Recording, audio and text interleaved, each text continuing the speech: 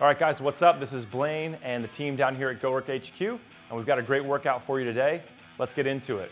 We're gonna start off with a little bit of warm up.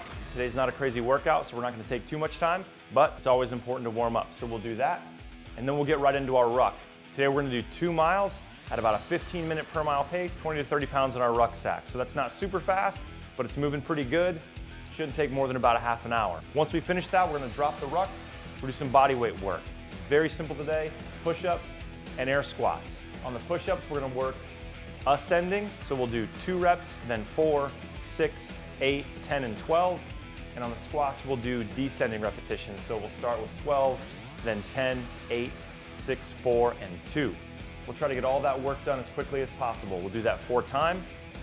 Heart rate will be up, you'll start to sweat, but it'll only take a few minutes, then you're done. You can high five and have a beer.